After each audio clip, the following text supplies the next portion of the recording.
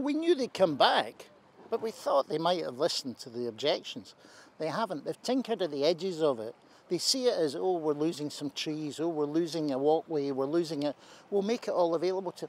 That's not what it's about. They don't get what the main objection is. That we are sitting on a jewel that Scotland looks after for the whole of the world. And we need to protect it and make it a world-class facility, not another hotel, not another set of holiday lodges. We need something special here that actually benefits the people locally, gives them income, gives them attraction, and is appropriate for the venue it sits on.